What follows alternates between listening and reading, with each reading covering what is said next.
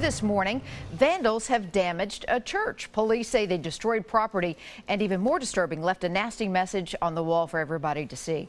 News Channel 5's Nick Barris live in the newsroom with the latest on this.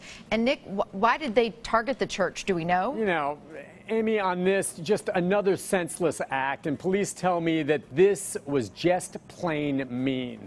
Now, here's what we know. Vandals targeted a Baptist church in Murfreesboro. They're on Thompson Lane. Now, police arrived to find several of the windows there just broken out, and, you know, it doesn't appear as though anything was taken. In fact, it appears the vandals left something behind. They spray painted the words "Hail Satan" on the door of the storage building there for all to see. Of course, that being removed, they must think they're clever.